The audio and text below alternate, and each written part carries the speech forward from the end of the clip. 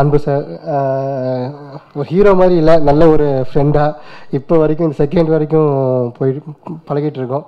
Madam Manisha madam அப்படி தான் நல்ல ஃப்ரெண்டாக பேசி பழகிட்டு இருக்கோம்.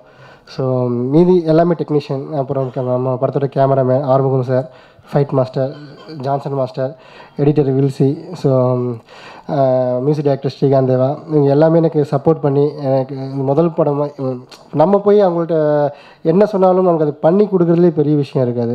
ஸோ எனக்கு அது பண்ணி கொடுத்தாங்க, அவங்களுக்கு முதல் நன்றி. ஸோ மேற்கொண்டு நிறைய டெக்னீஷியன் படத்தில் ஒர்க் பண்ணியிருக்காங்க, அவங்களுக்கு என்னுடைய நன்றி.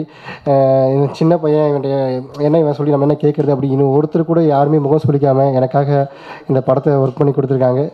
எல்லாருக்குமே ரொம்ப ரொம்ப ரொம்ப நன்றி. ஸோ அல்டி இந்த படத்தோட கதை பார்த்திங்கன்னா ஒரு ஃபோன் தான் கதை, ஒரு ஃபோன் கிட்னாப்பிங். ஸோ ஃபோனு இப்போ இந்த சமுதாயத்தில் நடக்கக்கூடிய ஒரு பிரச்சனை. டெய்லியும் பேப்பர், நியூஸ் பேப்பர், டிவி இதெல்லாமே பார்த்திங்கன்னா ஃபோன் மேடர், ஃபோன் திருடி எங்கே விற்கிறாங்க, ஃபோன் என்ன பண்ணுறாங்க, இந்த ஃபோன் சம்மந்தப்பட்ட விஷயங்கள் நிறைய நடந்துகிட்ருக்கு. ஸோ அதுவை கருவாக வச்சு பண்ண படம் தான் அல்டி. ஸோ இந்த படம் வந்து கண்டிப்பாக மக்களுக்கு பிடிக்கணும். அதுக்கப்புறம் ரொம்ப முக்கியமானவங்க ப்ரெஸ், பத்திரிக்கைக்காரங்க, நண்பர்கள். ஸோ அவங்க வந்திருக்காங்க, அவங்க மேற்கொண்டு இந்த படத்தை வந்து அடுத்த கட்டத்துக்கு கொண்டு போனோம். ஸோ அவங்களுக்கு வந்தவங்களுக்கு அத்தனை பேருக்கும் நன்றி. டைட்டில் சொல்லும் போதே எனக்கு ஓகே நல்லா இருக்கு, ஏதோ இருக்குன்னு சொல்லிட்டு ஃபிக்ஸ் பண்ணிக்கிட்டோம். அதனால் அப்படியே ஆரம்பிச்சது. அதேமாரி அல்டிமேட்டாக படம் நல்லபடியாக முடிஞ்சிச்சு. இன்னும் ஒரு 1.5 month 2 monthsக்குள்ளே படம் ரிலீஸ் ஆகிடும். அதுக்கு எல்லாத்துக்கும் உங்கள் சப்போர்ட் தேவை. ரிலீஸ் ஆகிறதுக்கு எல்லாம் உங்கள் பிளஸ்ஸிங். தேங்க்யூ. சொல்லுண்ணா.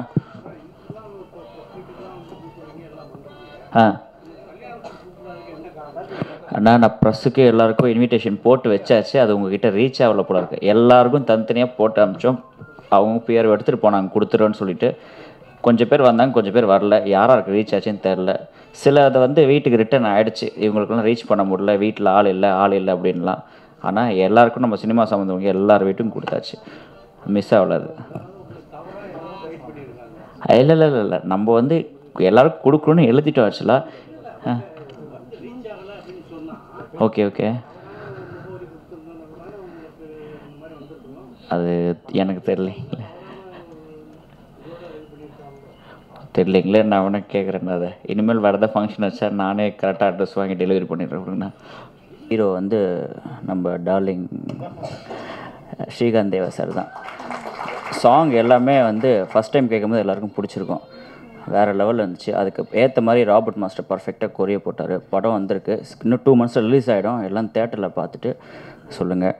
அப்புறம் இந்த விழாக்கு வந்திருக்க எல்லா சீஃப் கெஸ்ட்டுக்கும் ரொம்ப ரொம்ப நன்றி. இதுக்கு ஏற்பாடு பண்ணியிருந்த எங்கள் பிஆர்ஓஸ் பிரியா அண்ட் சதீஷ் 2 பேருக்கும் நன்றி. இந்த ப்ரெஸ் பீப்புள் எங்களுக்காக வந்து உங்கள் எல்லாருக்கும் நன்றி. உங்களை வர வச்ச எங்கள் பிஆர்ஓஸ் திருப்பியும் சதீஷ் அண்ட் பிரியாவுக்கு நன்றி. நீங்கள் எல்லாருமே எங்கள் சப்போர்ட் பண்ணணும். உங்கள் பிளஸ்ஸிங் அண்ட் விஷஸ் எங்களுக்கு எப்போவுமே தேவை. படம் வந்ததுக்கப்புறம் எல்லோரும் பார்த்துட்டு எங்களை பாராட்டுங்க. நன்றி. என்ன சொல்கிறது, வந்தோம் லவ் பண்ணோம் போனோம் அந்த மாதிரிலாம் இருக்காது. கொஞ்சம் ஒரு லோக்கலான கதைன்னு சொல்லலாம். என்னோடய கேரக்டர் வந்து கண்ணகி நகரில் இருக்க ஒரு பொண்ணு. ஸோ அங்கே எப்படி பேசுவாங்க அந்த மாதிரி தான். இவ்வளோ ஃபார்முலா அந்த மாதிரிலாம் இருக்காது. ஏன் இப்படி மூஞ்சி காட்டுற அந்த மாதிரி தான் இருக்கும். ஸோ எனக்கு அந்த மாதிரி ஒரு ஸ்கிரிப்ட் பண்ணணும்னு ரொம்ப ரொம்ப ரொம்ப ஆசை. ஸோ அதுக்கேற்ற மாதிரி இந்த ஒரு கதை கிடைச்சிது. அல்டி ரொம்ப குட்டி நேம் தான், பட் அதுக்குள்ளே நிறைய அர்த்தம் இருக்குது. அதே மாதிரி தான் இந்த படமும். ஒரு ஃபோன் தான் கதை. அந்த ஃபோன்னால் ஹீரோயின் எல்லோரும் என்ன ஆகுறாங்கன்றதை ரொம்ப அழகாக ப்ளே பண்ணியிருப்பார் எங்கள் டைரக்டர் உசேன்ஜி. அவரை பற்றி சொல்லணுன்னா யாசர் சொன்ன மாதிரி தான். ஃபர்ஸ்ட் படம் மாதிரி தெரியாது. ஒர்க் பண்ணுறதாகட்டும் எல்லாமே ஆகட்டும், ரொம்ப ஒரு கேமராமேன் சாரோ ஆகட்டும், ஷூட் போனால் டேக் போச்சா அப்படின்ற மாதிரி இருக்கும், சிரிச்சிட்டே இருப்பாங்க. ஸோ அப்படி ஒரு ஃபன்னாக பண்ண படம் தான் இது.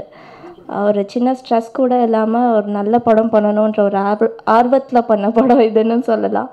அண்ட் எங்களோட ப்ரொடியூசர்ஸ் எப்போ ஷூட்னாலும் எப்போ எதுனாலும் இவங்கெல்லாம் இன்ஃபார்ம் பண்ணுறதை தாண்டி ஃபோன் அடித்து இன்ஃபார்ம் பண்ணிட்டாங்களா, சரிம்மா வந்துட்டிங்களா அப்படின்னு ரொம்ப கேர் பண்ணி கேட்டுப்பாங்க. மொத்த டீமே அப்படி தான். ராபர்ட் மாஸ்டர் ஆகட்டும், ஸ்ரீகாந்த் தேவானா ஆகட்டும், எல்லாருமே வந்து ரொம்ப ரொம்ப ஒரு ஃப்ரெண்ட்லியாக ஜாலியாக பண்ண படம் இது. நிறைய மெசேஜ் சொல்லியிருக்கோம். நிச்சயமாக அவங்க எல்லாருக்கும் பிடிக்கும். ஸோ மீடியா ஃப்ரெண்ட்ஸ், நீங்கள் தான் ரொம்ப ரொம்ப முக்கியம். நீங்கள் கண்டிப்பாக எங்களுக்கு சப்போர்ட் பண்ணுவீங்கன்னு நினைக்கிறேன். ஏன்னா நல்ல படங்கள் எல்லாத்துக்கும் தொடர்ந்து ஆதரவு கொடுத்துட்டே இருக்கீங்க. ஸோ அதே மாதிரி எங்கள் படத்துக்கும் கொடுக்கணும்னு கேட்டுக்கிறேன். முதல்ல விஜய் சேதுபதி சாருக்கு ரொம்ப நன்றி. ஏன்னா எங்களோட படம் ஃபர்ஸ்ட் லுக்லேருந்து எல்லாமே அவர் கூட எங்கள் கூட ட்ராவல் பண்ணிவிட்டு எங்கள் படத்தோட ஒரு பெரிய சப்போர்ட்காக அவர் எங்கள் கூட நிற்கிறது ரொம்ப சந்தோஷமாக இருக்குது. அண்ட் நீங்கள் பார்த்துருப்பீங்க ட்ரைலர் சாங்ஸ் எல்லாம் எப்படி இருக்குது. ஸோ கதை எதை நோக்கின்னு உங்கள் எல்லாருக்கும் நல்லா தெரியும். ரொம்ப நிறைய பேரோட ஹார்ட் ஒர்க் இந்த படத்தில் இருக்குது. நிச்சயமாக மீடியா ஃப்ரெண்ட்ஸ் நீங்கள் எல்லோரும் எங்களுக்கு சப்போர்ட் பண்ணி அந்த ஹார்ட் ஒர்க்குக்கு ஏற்ற பலனை கொடுப்பீங்கன்னு நம்புகிறேன். என்னை விட பெரியவங்க நிறைய பேர் இருக்காங்க அனுபவத்தில். ஸோ அவங்க முன்னாடி நிறைய பேச விரும்பலை. நன்றி, தேங்க்யூ.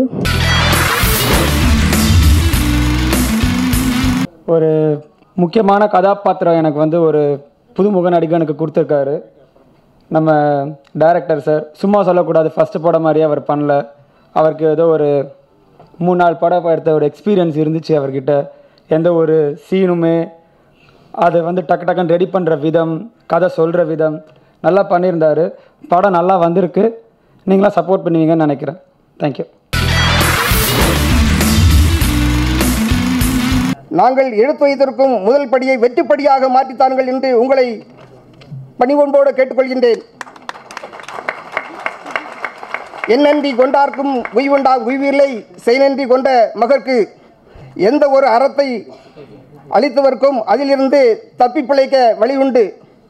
ஆனால் ஒருவர் செய்த உதவியை மற்றவர்களுக்கு அதிலிருந்து தப்பி பிழைக்க வழியே இல்லை. ஒருவர் செய்த நன்றியை மறக்கக்கூடாது என்பதற்கு இந்த குறையின் மூலமாக நான் உங்களுக்கு கூறிக்கொண்டு எனக்கு இந்த நன்றி உரையை வழங்கி வாய்ப்பளித்தமைக்கு நன்றி கூறி விடைபெறுகிறேன்.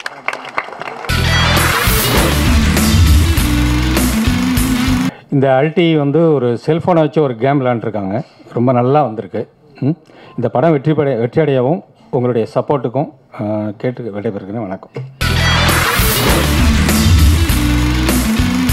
பேர் என்னன்னு கேட்டேன். படத்துக்கு அல்ட்டினா என்ன அர்த்தம்னு கேட்டேன். அல்டிமேட்டோட ஷார்ட் ஃபார்ம் சொன்னாங்க.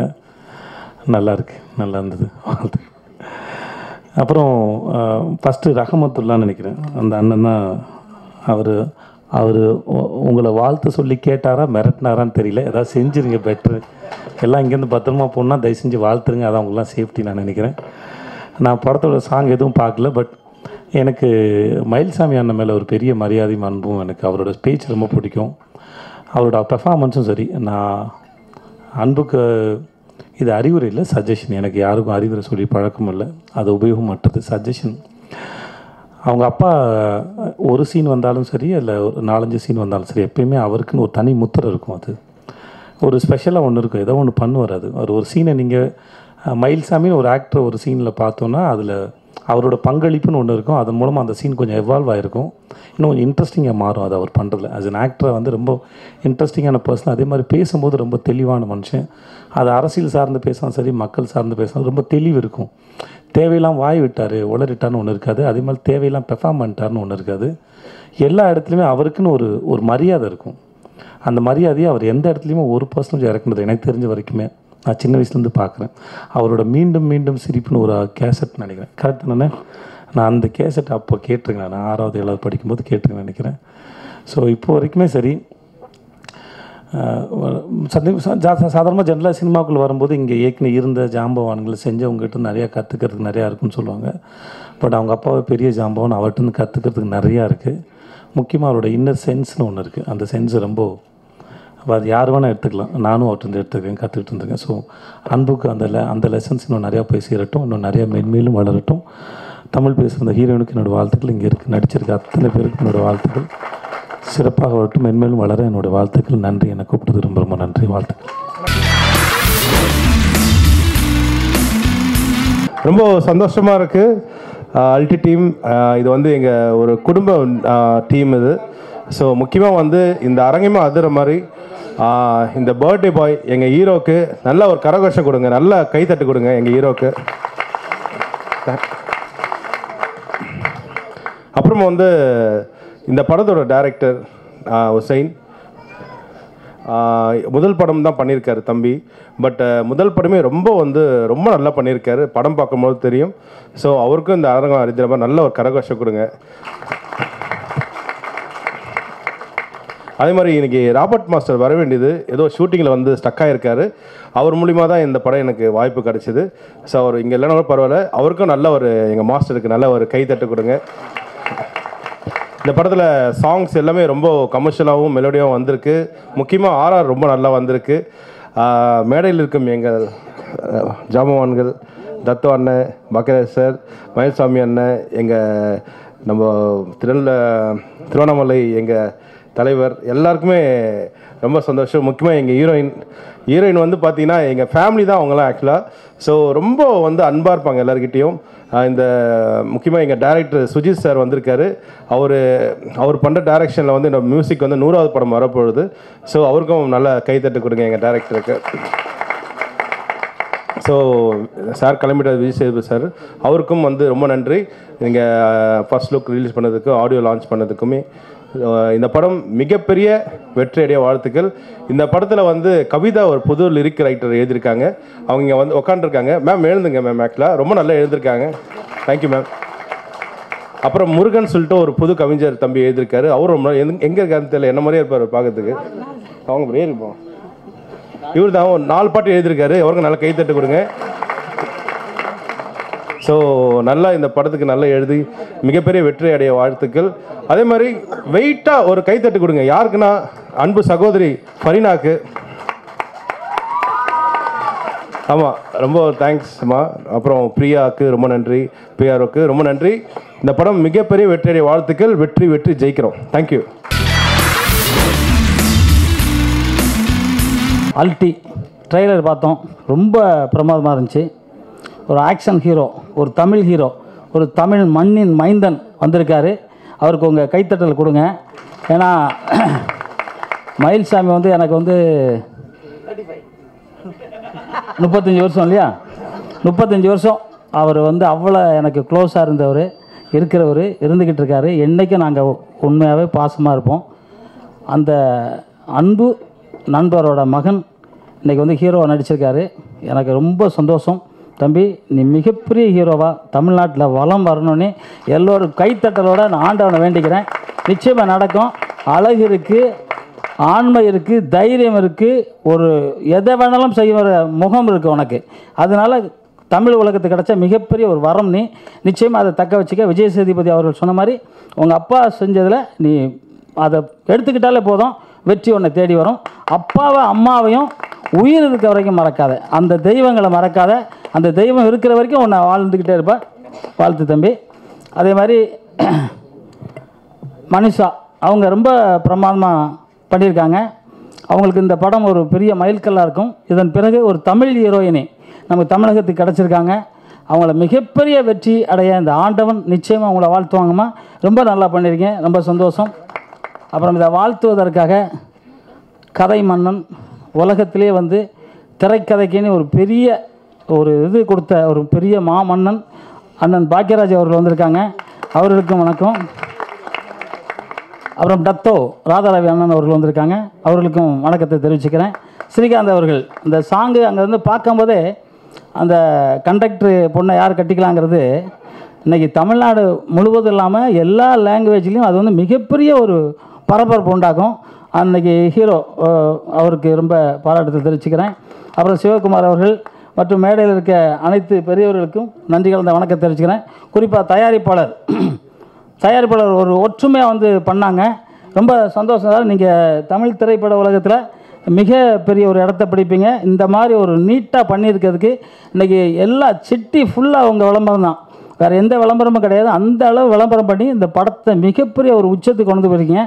ஆனால் பத்திரிக்கை கொடுத்தது இவ்வளோ சைஸ் தான், பத்திரிக்கை இவ்வளோ சைஸ் தான் கொடுத்துருந்தாங்க. ஆனால் பார்த்தீங்கன்னா ஊர் ஃபுல்லாக விளம்பரம் இன்றைக்கி. ரொம்ப சந்தோஷம். நீங்கள் 5 பேரும் எப்பவுமே இணைஞ்சு தொடர்ந்து படம் பண்ணோம். அப்புறம் தம்பி ரொம்ப அழகாக பண்ணியிருந்தாப்புல. வாழ்த்துக்கள் தம்பி, வணக்கம், வாழ்த்துக்கள்.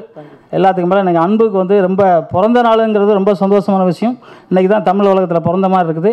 வெற்றிகள் பல வந்து உங்களை வீட்டு தேடி தயாரிப்பாளர்கள் படையெடுத்து உங்கள்கிட்ட வந்து படம் எடுக்கணும்னு நான் வேண்டிக்கிறேன்.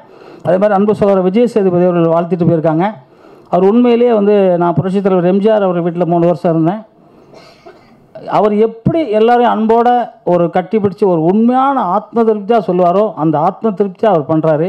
உண்மையிலே அவருக்கு விஜய் சேதுபதி சாருக்கு தமிழ்நாட்டில் மிகப்பெரிய ஒரு அசைக்க முடியாத சக்தி அவருக்கு நிச்சயமாக வரும். ஏன்னா இப்போவுமே தெரியுது, நம்ம கூட இருந்து பார்க்கும்போது தெரியுது. அவர் வந்துட்டு போயிட்டாலும் அவருக்கும் வாழ்த்துக்கள் சொல்கிறேன். இந்த படம் மிகப்பெரிய வெற்றி பெறணும். இதில் ஒர்க் பண்ணுற அத்தனை டெக்னீஷியனும், கேமராமேன், எடிட்டர் எல்லோருமே ரொம்ப நல்லா பண்ணியிருக்காங்க. எல்லோருக்கும் வாழ்த்துக்கள். குறிப்பாக சன் மாஸ்டர் அவர்கள் நல்லா பண்ணியிருந்தாங்க. எல்லாருக்கும் வாழ்த்துக்கள் சொல்கிறேன். ஏன்னா நிறைய விஐபி இருக்கிறாங்க. அதனால் என்னோடய பேச்சை முடிக்கிறதுக்கு முன்னாடி எப்போவுமே தாய் தகப்பனை மறக்காதீங்க. உலகத்தில் வந்து கருவறை மட்டும்தான், கருவறைக்குள்ளே நம்ம போக முடியாது. அந்த கருவறைக்குள்ளே இருந்து வர்றதை நம்ம தாயை மறக்கக்கூடாது. உயிர் போனால் கூட சரி, தந்தை நம்ம இல்லைனாலும் சரி, நம்ம புள்ள நல்லா இருக்கணும். அந்த தந்தையை மறக்காதீங்க. தாய்க்கு பின் தாரம் இருப்பாங்க, தந்தைக்கு பின் யாருமே கிடையாது, தந்தை தான். அதை மறந்துடாதீங்க. அதுக்கப்புறம் தமிழ், உலகத்தில் மூத்த மொழி தமிழ். அந்த மொழியை எங்கேயும் யாரும் மறக்காதீங்க. தமிழால் வாழ்ந்த அனைவரும் தமிழை மதிங்க. தமிழ் இருக்கும் வரை, இந்த உலகம் இருக்கும் வரை, தாய்க்கு பின் தமிழ் அப்படிங்கிற மொழி மிகப்பெரிய உயர்ந்த மொழி. அந்த தமிழ் வாழ்க, தமிழ் வெல்க, தமிழன் வென்றே தீருவான். நன்றி, வணக்கம். ரொம்ப பிஸி ஷெட்யூலில் ஷூட்டிங் நடந்துட்டு இருக்கிற டைமில் கூட என் பையன் கேட்ட ஒரே ஒரு காரணத்துக்காக இந்த மேடையில் வந்து திரு விஜய் சேதுபதி வந்து என்னுடைய பையனுக்கு பிறந்தநாள் வாழ்த்துக்களும் சொல்லி அவரை மரியாதை செஞ்சு போனதுக்கு ரொம்ப ரொம்ப நன்றி. அது மட்டும் இல்லாமல் நான் திருவண்ணாமலை கோயிலில் வேண்டிக்கும் போது எனக்குன்னு நான் எதுவுமே வேண்டிக்க மாட்டேன். மழை பெய்யணும், மண் செழிப்பாக இருக்கணும், மக்கள் சந்தோஷமாக இருக்கணும், அந்த மக்களை நானும் ஒருவன் அப்படி தான் வேண்டிப்பேன். சீக்கிரமாக அவனை பார்க்கணும் அப்படின்னு வேண்டிப்பேன். நான் ஏன் திருவண்ணாமலை ஆண்டவனை நான் கும்பிட்றேன், எம்ஜிஆரை நான் ஏன் கும்பிட்றேன்னா, எந்த வறுமை நேரத்துலையும் கூட எனக்கு திருட்டு புத்தி கொடுக்கல, அது அவ்வளோதான். ஆனால் நான் பெருசாக பணமும் சேர்த்து வைக்கல. பட் அப்பேற்பட்ட மயில்சாமிக்கு நிறைய பேர் திருவண்ணாமலையில் இன்டர்வியூ கேட்பாங்க, நீங்கள் என்ன ஆசைப்பட்றீங்கன்னு.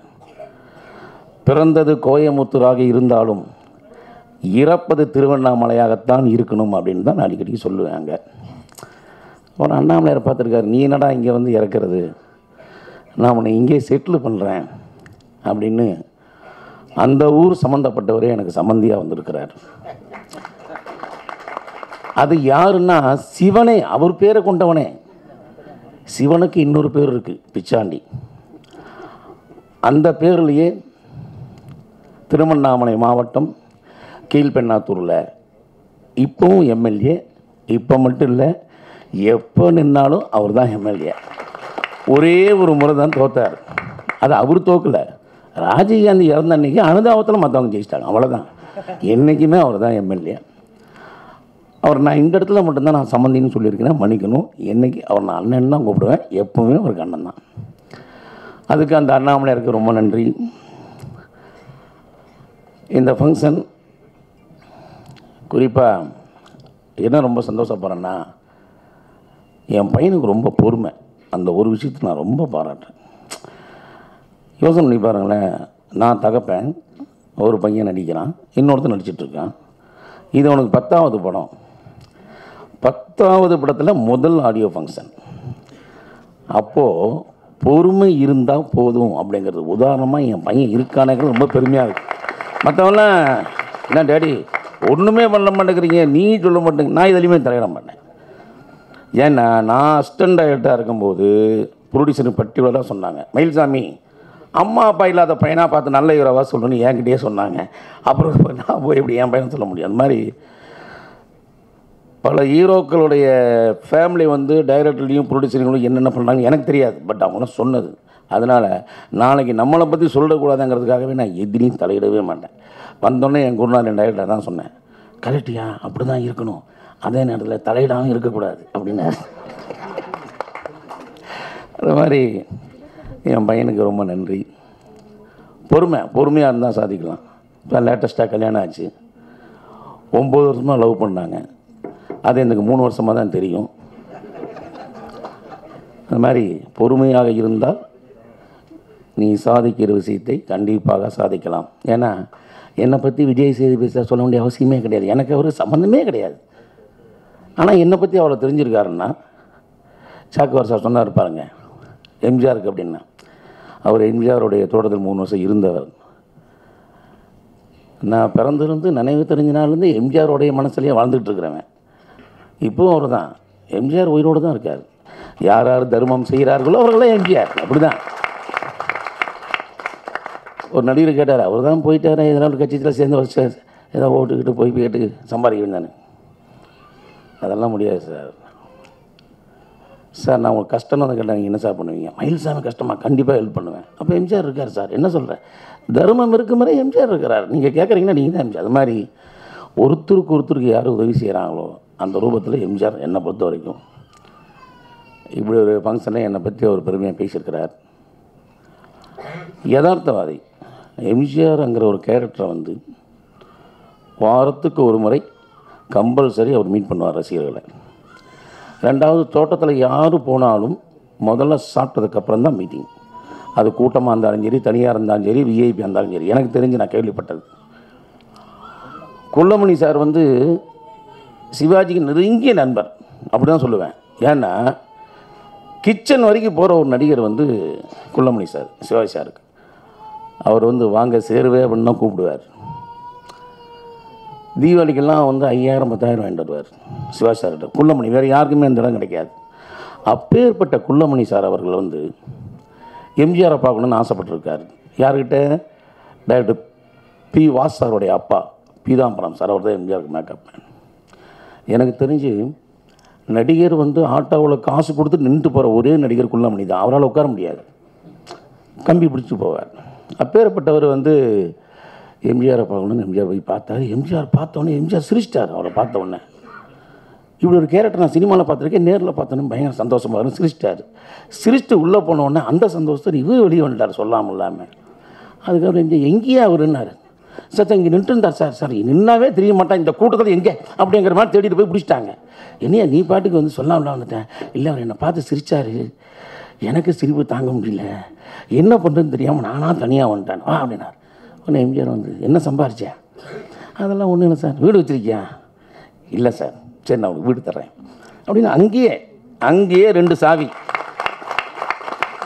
சாவி வந்து குள்ளமணி கொடுத்தோடனே சார் 2 சாவி இருக்குது சார், 2 வீடியா அப்படின்னார். ராணின நகரில் அவருக்கு எம்ஜிஆர் ஒரு முறை தான் பார்த்தார்.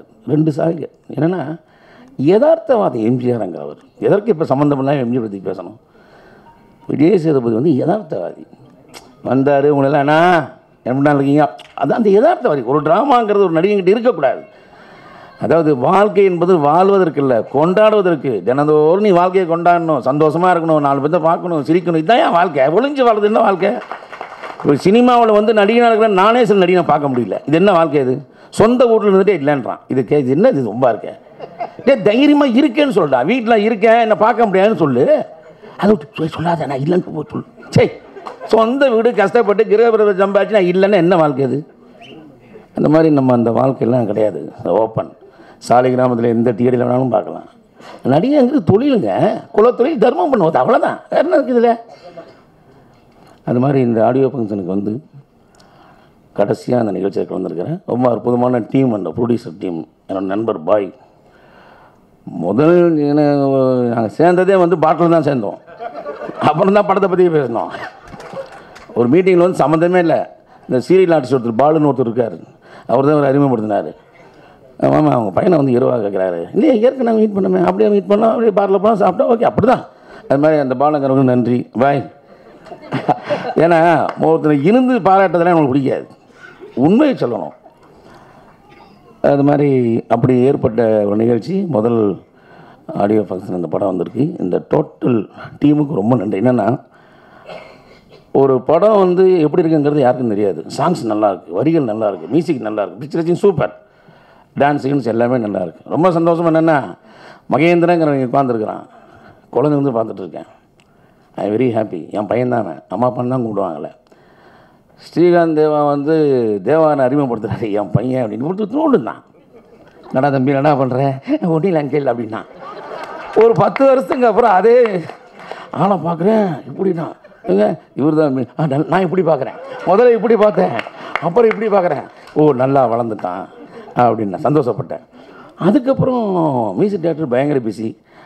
என்ன மாதிரியே நல்ல சாப்பாட்டு பிரியார். எனக்கு தான் போக முடியும், அண்ணே எங்கண்ணே சாப்பிட்லாம் சொல்கிறேன் அப்படி. பட் எல்லாத்த விட எம்ஜிஆர் பாட்டு அவனுக்கு ஒரு நல்ல பேர் வாங்கி கொடுத்தாங்கிறது அவரே சொல்லியிருக்காரு. கொடுத்ததெல்லாம் கொடுத்தேன் அந்த பாட்டு தானே. அந்த பாட்டை அப்படியே ஒரு அவர் பாட்டை திருடல, கம்போசிங் நேரத்தில் டிவி பார்த்துட்டாரு, அந்த பாட்டை போட்டான். இந்த டிவி நல்லா இருக்கே, கொடுத்ததெல்லாம் கொடுத்தேன் நான் முதல் அக்குதானடா அப்படின்னு தூக்கி அப்படியே போட்டேன். அந்த மாதிரி எனக்கு சந்தோஷம். அதுவும் குழந்தை ராபர்ட் பையன் நல்லா சூப்பராக டான்ஸ் ஆடுவான் அப்போ சின்ன வயசில். அவனுக்கு தேங்க்ஸ். அவன் இல்லை இப்போது. அது மாதிரி எனக்கு 56 வயசு ஆக போகுது. பட் எப்படி இருக்கேங்கிறதா இல்லை, பட் நான் பார்த்தவங்களாம் நல்லா இருக்காங்களாங்கிற ஒரு சந்தோஷம் எனக்கு இருக்குது. என்னை விட சீனியர் இவங்கெல்லாம் ப்ரெஸ்ஸில் நிறைய பேர் இருக்காங்க, நான் பார்த்துருக்கேன். பேரை ஒருத்தர் சொன்ன தப்பாயிடமேங்கிறதுக்கு அத்தனை பேருமே நல்ல ஃப்ரெண்ட்ஸ் தான். அந்த மாதிரி இந்த ஃபங்க்ஷனில் வந்து என்னுடைய அண்ணன் ராதா ரவி அவர்களும் பாக்யராஜ் அவர்கள் வந்ததில் வெரி ஹாப்பி. உண்மையிலே யார்கிட்டையும் நான் சொல்லவே இல்லை, முழுக்க முழுக்க இந்த டீமுகளே வந்து இவங்களெல்லாம் சொல்லிட்டாங்க. ஏன்னா அடிக்கடிக்க போய் தொந்தரவு பண்ணணும் எனக்கு இஷ்டம் இருக்காது. இப்போ தான் எல்லாத்தையும் கல்யாணத்துக்கு கூப்பிட்டேன். எல்லோரும் வந்துட்டு போய் சத்யராஜ் சார் வார்த்தை சொன்னார், ஏன் கல்யாணமாக பண்ணேன், ஏன் சார் இப்படி கேட்குறீங்க, அது பாகுபலி ஷூட்டிங்க அப்படின்னார். அவ்வளோ கூட்டமாக உன்னை வந்து பார்த்து திரும்பி வர்றதுக்குள்ளே சோ இது ஜனங்க தான் சொல்லுவாங்கன்னு பார்த்தா மொத்த ஆர்டிஸ்ட்னு சொன்னாங்க. அப்போ நான் சொன்னதை நினச்சிக்கிட்டேன்டா, நீ சம்பாரிச்சது வந்து காசு பணம் இல்லை, மனுஷங்களை சம்பாரிச்சிருக்கேன்னு எல்லோரும் சொன்னாங்க. நான் வச்ச ஜட்ஜஸ் அத்தனை ஜட்ஜஸ் வந்தாங்க, கிருபாகரன் முதல் கொண்டு மகாதேவன் சார் வரைக்கும் எல்லாருமே வந்தாங்க. ஐபிஎஸ் ஐஆர்எஸ் ஐபிஎஸ் இன்னும் பெரிய பெரிய விஐபிகள் பெரிய பிஸ்னஸ்மேன்லாம் எனக்கு எப்படின்னு சொல்ல முடியாது, நான் கூப்பிட்டதுனால வந்தாங்க. ரெண்டாவது உங்கள் சம்பந்தி வந்து மிகப்பெரிய தாதா, மிகப்பெரிய சாரா வியாபாரி, மிகப்பெரிய ரவுடி அப்படிலாம் இல்லாமல் ஒரு நல்ல எம்எல்ஏயா அந்த கட்சிக்காரங்களே சொன்னது என்கிட்ட. உங்கள் இந்த பிச்சாண்டி சாதாரண ஆள் இல்லையா, அவரால் எத்தனை பேர் வளர்ந்துருக்காங்க தெரியுமா? என்கிட்ட சொன்னது யார்? பெரிய பெரிய மந்திரிங்க எல்லாமே. யாராவது பிச்சாண்டி நிற்க விட்டா, சார் கொஞ்சம் அவரை பேக் வாங்கி சொல்லுங்கள் சார், அங்கே நின்று நான் ஜெயிச்சிட்றேன் அப்படின்னா ரிக்வஸ்ட் பண்ணிலாம் வந்து விட்டு கொடுத்துருக்காருங்கிறது பல முறை அந்த கட்சிக்காரங்க சொல்லியே கேட்டேன். அது மாதிரி அவர் எனக்கு இப்படிலாம் இந்த நிகழ்ச்சியில் வந்தது மிகப்பெரிய சந்தோஷம். எல்லா வீட்லேயும் பாசங்கள் இருக்குது, பாசங்கள் எல்லாம் அது வீடே கிடையாது. ஒருத்தர் சொல்லுவாங்க என்ன மாதிரி யாரும் கஷ்டப்பட்டுருக்க மாட்டாங்க, அப்படிலாம் கிடையாது. வாழ்க்கையில் எல்லாருமே கஷ்டப்பட்டவங்க தான். ஒரு ஒரு டிஃப்ரெண்ட்டு. என் பையன் என்னுடைய நெஞ்சில், அதாவது இப்படி ஒரு தலைகாணி நான் கட்டி பிடிச்சா பிறகு அந்த மாதிரி என் பையன் மேலே தான் தூங்குவான். ஒரு 10 வயசு வரைக்கும். இடையில திடீர்னு ஒரு 5 வருஷத்துக்கு முன்னாடி டாடி நான் மேலே படுத்துட்டுமா, டேய் என்னடா 20 வயசு. அது மாதிரி இந்த சிஸ்டர் வந்து மேலே கட்டி பிடிங்கன்னாங்க. அதாவது எப்போவுமே மகன் அப்பா பாசம் ஒட்டு உறவு மாதிரி கட்டிப்பிட்டு தான் இருப்பாங்க. சொல்ல மறந்துட்டேன், என்னோடய 2வது மகன் மைல்சாமி உட்காந்துருக்காரு. சார் கொஞ்சம் எஞ்சின்னு எல்லாத்துக்கு வணக்கம் சொல்லுங்கள் சார். ஆமாம், அவர் வந்து தீர்ப்புகள் விற்கப்படலாம் அப்படிங்கிற படத்தில் அவர் தான் ஹீரோ. இதுக்கு முன்னால் 100% காதலங்கிற ஒரு படத்தில் ஆடியோ நினச்சதுக்கு என்னுடைய நண்பர் திரு சேதவர் வந்திருக்கிறாரு, பாண்டிச்சேரி செல்வம் வந்திருக்கிறாங்க. இனி யாராவது சொல்ல முடிந்தால் மன்னிச்சுக்குங்க. நன்றி. பாப்பா கட்டி பிடிக்கலாம்.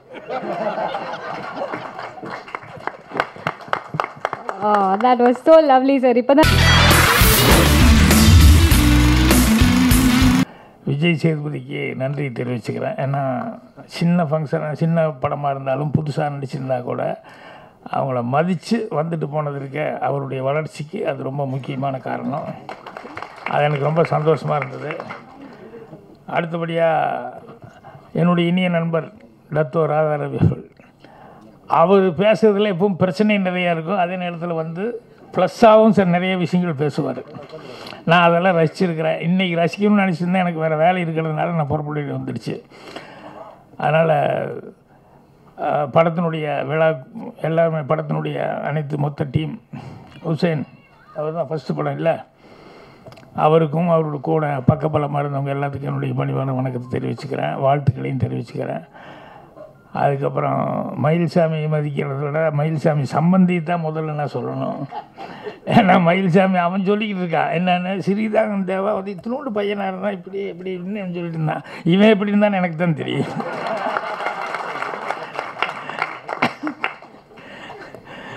எனக்கு உண்மையில் வந்ததுலேருந்து அன்பு நடிக்கிறான் பையன் நடிக்கிறான் அப்படின்னு சொல்லும்போது நான் அப்படியே பார்த்துக்கிட்டே இருக்கிறேன். மயில்சாமி எப்படா வந்தான் எங்கே வந்தான் அப்படின்னு சொல்லிட்டு பார்த்துக்கிட்டு இருக்கிறேன். அப்போ கல்யாணம் ஆகலை ஒன்றும் ஆகலை, தாவணி கனவுகளில் கரெக்டாக அவன் வந்ததுனால எப்போவுமே மறக்க முடியாத நாளாகவே இருக்குது. எப்படின்னா ஷூட்டிங்கில் வந்து நான் நடித்தே ஆகணும்னு வந்து நின்றுருக்காப்புல. சரி இன்றைக்கி நடிக்கலாம் அப்படிங்கிற மாதிரி சொல்லி கோபியில் சொல்லிட்டேன். அன்னைக்குன்னு பார்த்து இந்த சிகரெட் ஓவராக பிடிக்கிறாங்கிறதுனால எல்லோரும் பார்க்குறவங்களாம் சொல்லிகிட்டே இருக்காங்க, சி இந்த சிகரெட் வேண்டாம் அப்படின்னு மேக்கப் போடும்போது தூக்கி போட்டு வந்தேன்.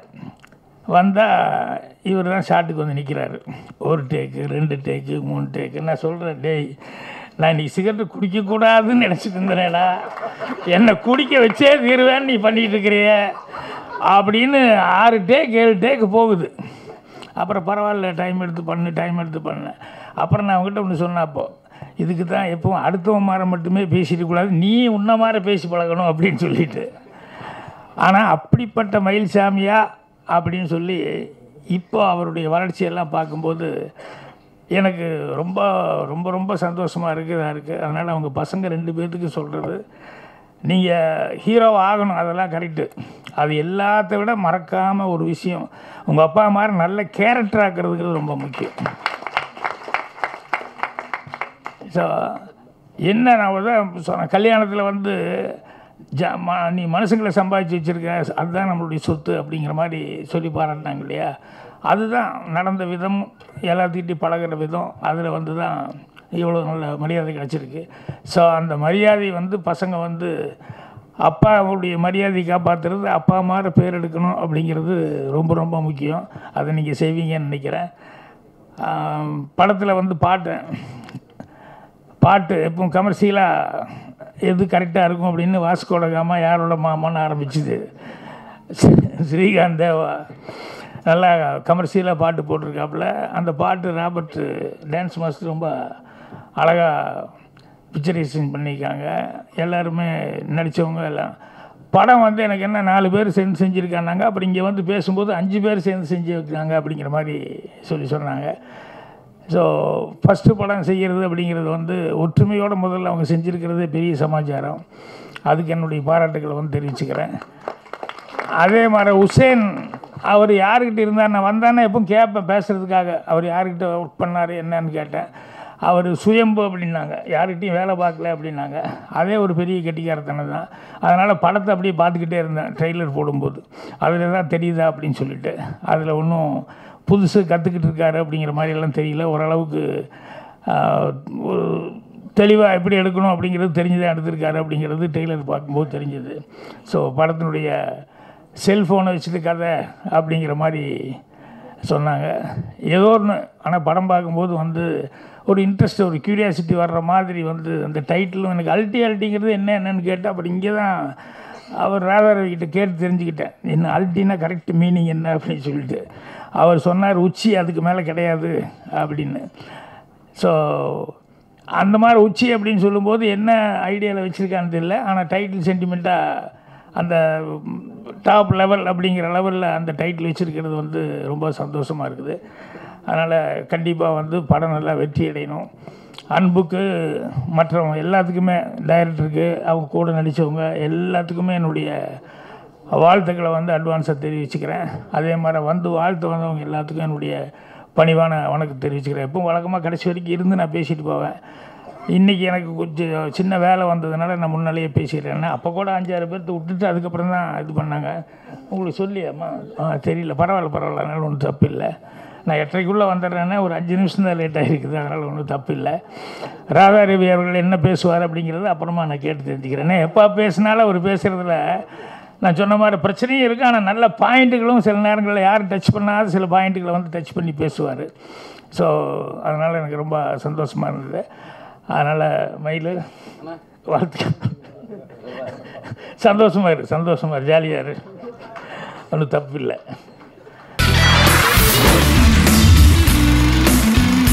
திருவண்ணாமலையில் வந்து திருவண்ணாமலையாரை தெரியும். அதுக்கு அடுத்தது யாருன்னா பிச்சாண்டியன்னு தான் தெரியும், என்னை உள்பட சொல்கிறேன். அந்த அளவுக்கு ஒரு நல்ல உள்ளம் படைத்த மனிதர் அவராகட்டும், வந்து சென்று விட்ட அண்ணன் பாக்யராஜ் அவர்களாகட்டும், மேலும் உள்ள அத்தனை நல்ல உள்ளங்களுக்கும், ஒரு தமிழின தலைவராக இருக்கிற ஜாகுவார் தங்கத்துக்கும் என்னுடைய வணக்கங்களை கூறி,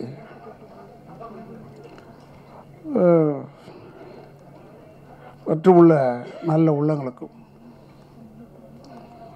நான் சில பேரை விட்டிருந்தால் உதட்டளவில் விட்டிருப்பேன், உள்ளத்தளவில் விட்டிருக்க மாட்டேன் என்பதையும் சொல்லி,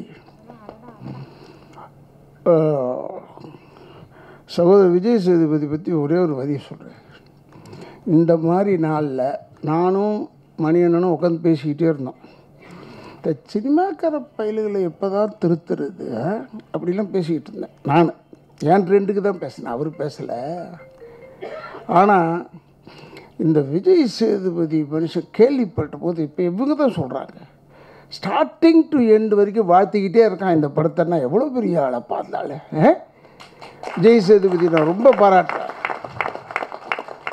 நல்ல அந்த ஒரு உள்ள மரணம்ங்க. ரிலீஸுக்கெல்லாம் இந்த இப்போ வந்து கேசட் வெளியிட்டு விட வந்தாச்சு. அவர் பிஸி ஸ்கெடியூல். இன்றைக்கி நம்பர் 1 வந்து விஜய் சேதுபதி தான் பிஸியஸ்ட்டு. அவர் சொல்லவே தேவையில்லை, நான் ஷூட்டிங் போகிறேன்னு சொல்லவே தேவையில்லை. ஷூட்டிங் இல்லையான்னு தான் கேட்டால் தான் ஆச்சரியம். ஷூட்டிங் டெய்லி இருக்கும். இது ஒரு டைம் தானே, சினிமா எப்பவுமே ஒரு நேரம் தானே. அதனால் அந்தந்த டைமில் அப்பப்போ பிஸியாக இருக்கும்போது கூட நிறைய பேர் அந்த ஏணியை மறந்துடுறாங்க. இந்த ஒரு மனுஷன் மட்டும் ஏணியை வைத்து கும்பிட்டு கொண்டு இருக்கிறான்னு நான் பாராட்டுறேன். ஏன்னா ஒரு சின்ன குரூப் தானே மரியாதை கொடுக்காம இல்லாமல் வந்து, அதுவும் இப்போ மயில்சாமி பையன் ஹீரோ. இந்த ஹீரோ வாழ்த்துறதே கஷ்டம். ஒரு வாட்டி யாருன்னா அசோகண்ணா வந்திருந்தார் எங்கள் வீட்டுக்கு, எங்கள் அப்பாக்கிட்ட. என்னடா, அவர் ஒண்டி தான் முதல்ல பட்டம் வாங்கியவர், பிஏ பட்டம் வாங்கியவர். அதனால் அவர் ரொம்ப பிடிக்கும் எங்கள் அப்பாவுக்கு. என்னடான்னு கேட்டார். இல்லைண்ணா இது சத்தியம்ன்ற படத்தில் நான் ஃபஸ்ட்டு டைம் ஹீரோவை நடிக்கிறேன். ஆடியாடா வாழ்த்தணும். நான் வாழ்கன்னு சொன்னால் வாழ்ந்துட போகிறேன், ஒழிக என்ன ஒழிஞ்சிருவியாடா என்னடா அப்படி சொல்லும் போது அவர் இன்னொரு வார்த்தையை சொன்னார். வேறு ஒரு 4-5 ஹீரோ பேரெல்லாம் சொல்லி அங்கெல்லாம் போய் நான் வாழ்த்து வாங்கிட்டு வந்தேன். அடா பாவி, ஏடா நான் வில்லன் ஃபாதர், நான் வந்து உன்னை வாழ்த்தலாம், ஹீரோக்கிட்டே போய் வாழ்த்து கேட்டால் எவடா வாழ்த்துவா உன்னை அப்படி சொன்னார். ஆனால் அப்படி இல்லாமல் விஜய் சேதுபதி இங்கே வந்து இந்த பையனை வாழ்த்தி பாராட்டி போகிறாருன்னா ரொம்ப ஒரு பெருமைக்குரிய விஷயம். Hats off to Vijay Sethupathi. நான் அவரை வந்து ரொம்ப சின்ன லெவல்லேருந்தே பார்த்துருக்கேன். இன்றைக்கி ரொம்ப பிஸியஸ்ட்டாக இருக்கும் போதும் பார்க்குறேன். அதே மாதிரி மயில்சாமியை பற்றி சொல்லணும்னா, மயில்சாமி சொன்னார் பாருங்க, ராதா ரவின்னா நான் ஃப்ரெண்டுகிட்டெல்லாம் வந்து இப்போ இவ்வளோண்டு தம்மா துண்டெல்லாம் எல்லாரையும் அளவுக்கு காமிச்சாங்க. அப்படி நான் சிரிச்சுக்கிட்டேன். எப்படின்னா, நான் சொல்கிறேன், அன்புக்கு சொல்கிறேன், உங்கள் அப்பா மாதிரி ஒரு புத்திசாலி உலகத்தில் கிடையாது. பெரிய தகராறு ஆக்ஸ்ஃபோர்ட் ஹோட்டலில், ஞாபகம் கடமை இல்லை, ஆக்ஸ்ஃபோர்ட் ஹோட்டலில் ஒரு பெரிய தகராறு. படம் பாராட்டு விழாவுக்கு போகும்போது அவங்க மயில்சாமி தான் பெரிய ரவுடி பையனாச்சு, டப்பு டப்புன்னு போய் அடித்தாச்சு. யாரை? ஹோட்டலில் வேலை செய்கிறவனில்ல, அவங்க பூரா சேர்ந்துட்டாங்க. உள்ளூர் அவன் சேர்ந்த உடனே எல்லோரும் எகிரி ஓடுறாங்க. அவன் சொல்லிட்டான், எல்லோரும் ஏற்காடு எக்ஸ்பிரஸ் தான் வரணும், ஸ்டேஷனில் போய் உதங்கடான்னு சொல்லிட்டான். புத்திசாலி பாரு, மயில்சாமி மட்டும் எதிர்க்க பிளாட்ஃபார்மில் எல்லோரும் படுத்துருந்தாங்க, அவங்களோட போய் படுத்துட்டான்.